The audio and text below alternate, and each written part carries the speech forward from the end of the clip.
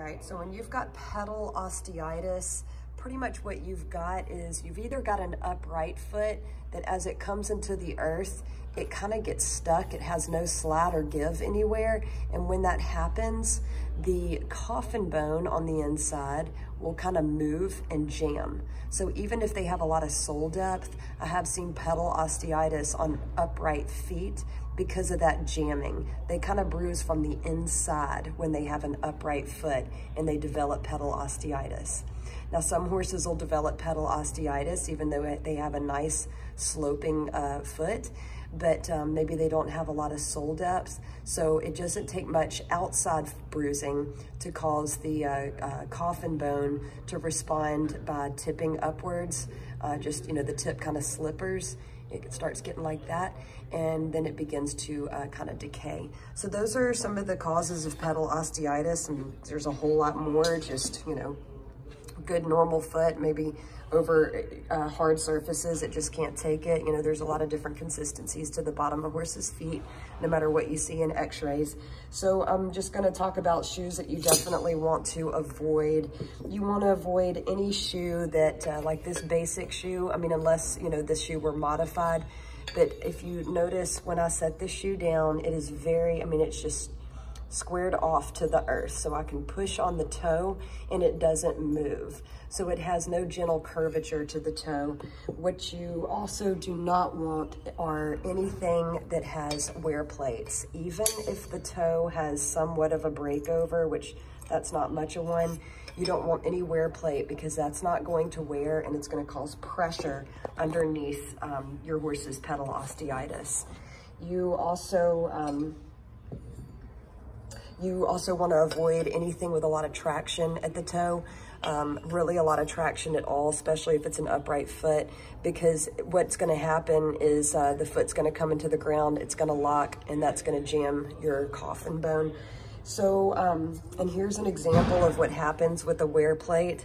Here's the wear plate in this Kirkhart, and you can see where the horse wore the end, but he couldn't wear it where the wear plate was, and it turns into a toe grab. You can kind of see it sticking out there. So the least amount of traction possible is best for pedal osteitis.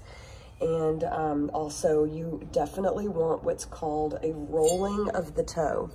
Now, I'd mentioned rockering, and that very well may be necessary in more extreme cases, or just horses that have a tendency to respond better to rockering. Rockering is going to be when you're actually going to lift the front of this shoe. You'll bend it over the anvil, you know, and anyway, somebody else will do that for you. And you actually remove some of the end of the toe so that it's rockering. You can also rocker the back so that the whole foot can kind of do this number, and sometimes that's necessary. However, if you don't want to go that extreme and you want to try to, you know, do something a little bit less extreme, this is called a rolled toe. So as you can see on that other shoe, when I pushed on the end of the shoe, it wouldn't move, but this rolling action, so what that's going to do is it's going to allow that bone not to get jammed as it moves over the earth and is supported, and it can just kind of gently roll. It takes a lot of the concussive forces, and of course the weight bearing, it just makes it so much easier. If you look at your tennis shoes, this is how your tennis shoes are built at the toe. They kind of roll up so that it's really comfortable. So anyway, this is a shoe. Also, it has, of course, no wear plate. This is a steel.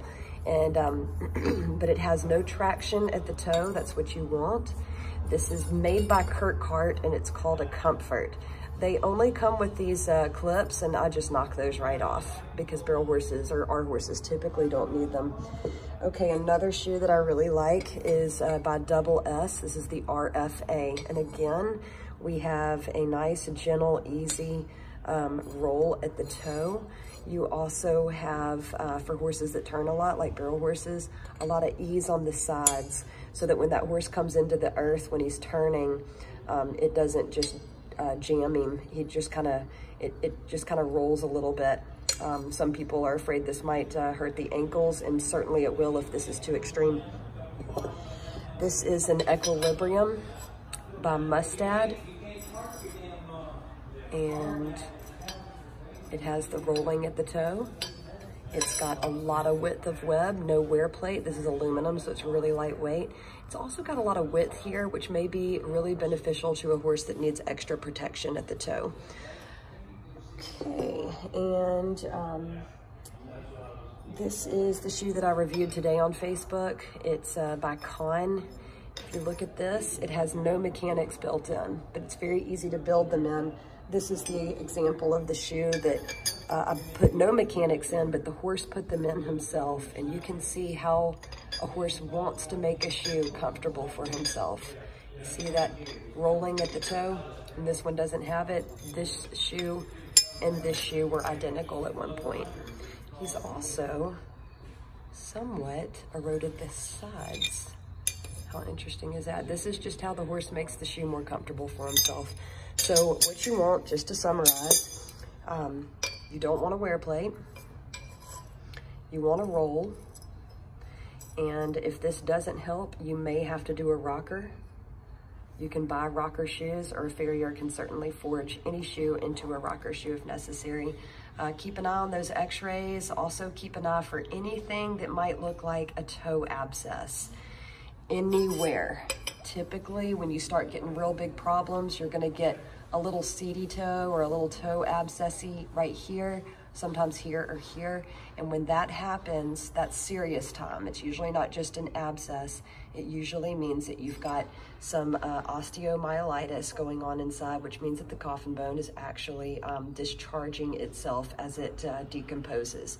And you might have to put the horse on chloramphenicol to stop that from happening, because it can really get out of control. Anyway, if you ever get a picture of an x-ray, totally send it to me.